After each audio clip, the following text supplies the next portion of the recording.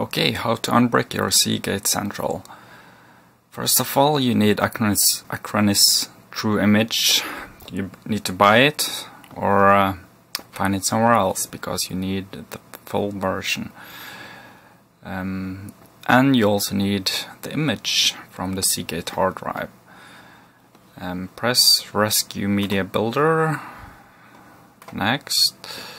Press this one, Acronis True Image 2014. Next. Choose the removable disk and you press proceed, which I have already done. Then you also need to copy the image over to the USB drive, which I've also done. It's here. Anyway. Yeah, then you gotta eject the USB drive, put it over to the other computer. You probably don't need two computers, but it's better to have two. Here is the Seagate Central hard drive. Start the computer, make it boot from the USB drive.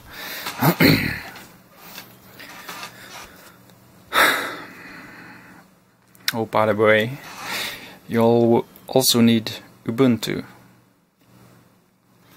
to do some other configuration later.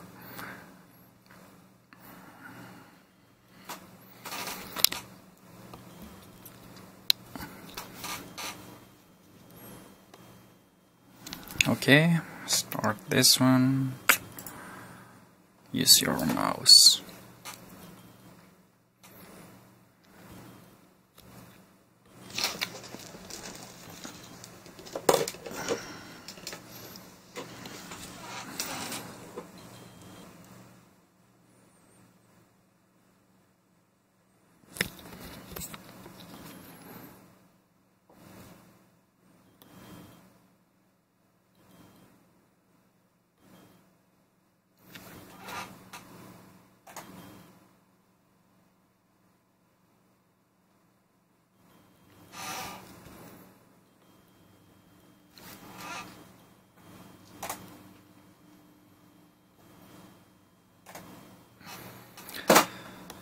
Okay, we are in here now.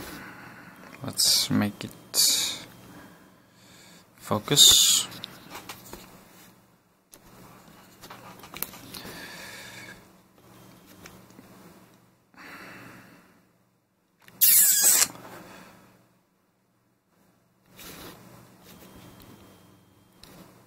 Okay, when you're in here, gotta hit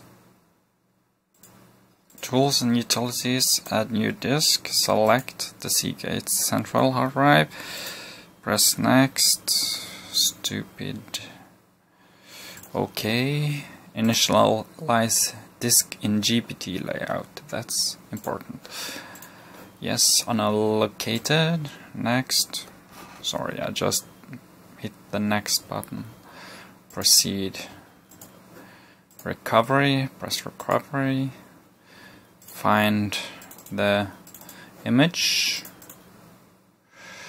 next, sector by sector, next, take everything as backup, add new location, just do this real fast, just assign unallocated space for each one, next, unallocated, next, blah blah blah, next, for the MBR of disk 1, choose the Seagate Central hard drive, or the drive you want to use, proceed.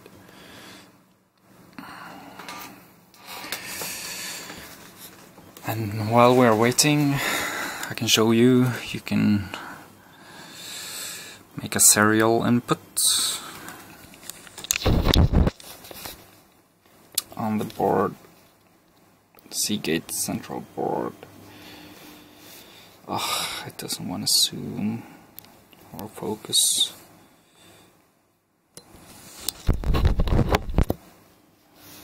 Why is it so stupid? Here you can see the wires, which is going into the J2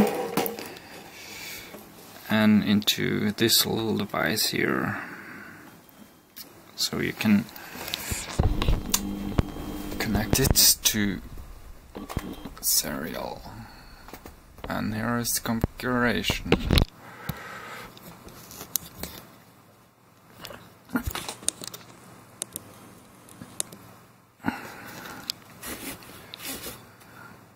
That's configuration you gotta use. It's great for debugging. Okay, recover operation succeeded. So then I'm just going to reboot, and then I'm going to take this out so it will boot from Ubuntu. Now comes the second important part.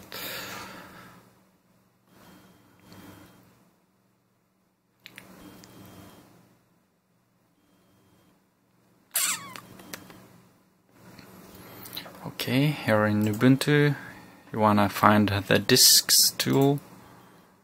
Disks. I can show you one more time. This. Disks. Choose your Seagate Central drive. Here everything is. So first you wanna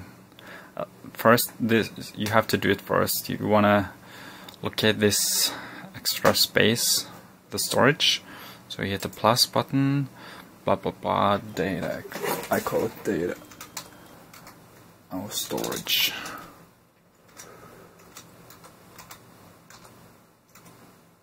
Storage. Storage. Create. Use ext4. 1, 2, 3. Authenticate. So now you got the storage soon.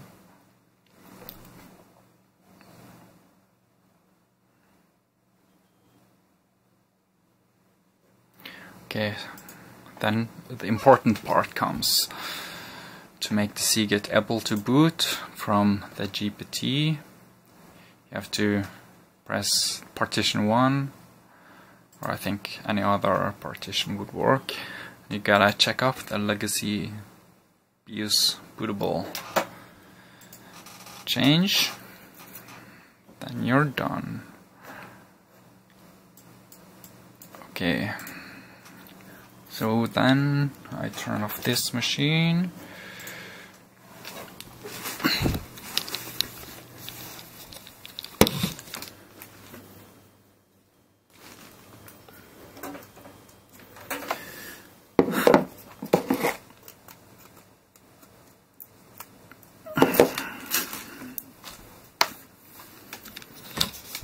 Okay, so now I have the Seagate Central motherboard with a little heatsink on and the serial connected and ready to start. Plug in the power. You don't need LAN cable. So then we can see here it's booting.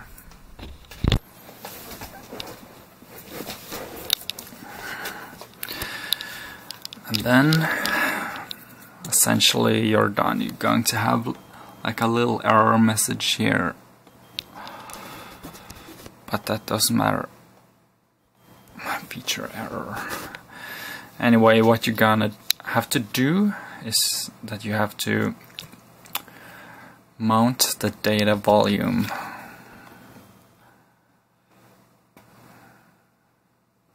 Haven't really figured out to make it automount like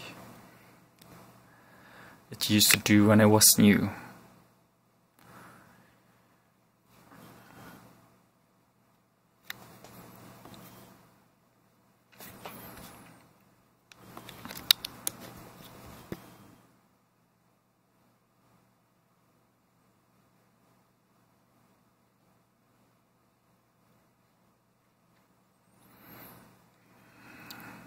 when you want to send messages, you gotta have this +CR enabled. I use a program called Terminal B19B, but you can also use PuTTY. Just select your COM port here and hit this 3800. No. 38400. 38400. Sorry for the camera shaking. You gotta use 8 data bits, 1 stop bits, parity none, flow control, I think that's going to be none. But anyway, here we are. Now it's completely booted. You can log in by writing root. Sorry again for the stupid. I can use the manual focus now. Okay, root. I'll write down here root. Enter. So now I'm in the interface. Let's mount the hard drive. That is done by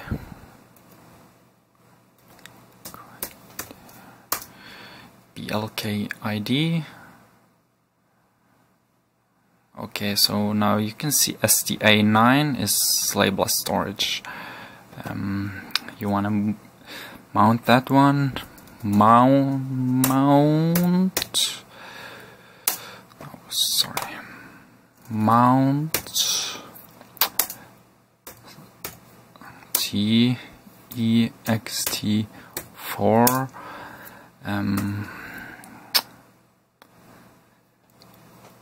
dev SDA9, and let's put it in /media HDD.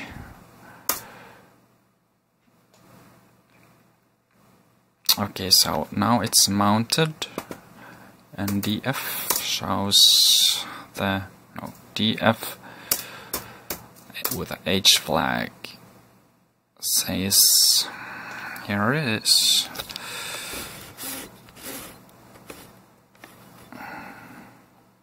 Dev SDA9 3.6 terabyte. You just need to find out where this Samba puts its storage, and you have to mount the hard drive.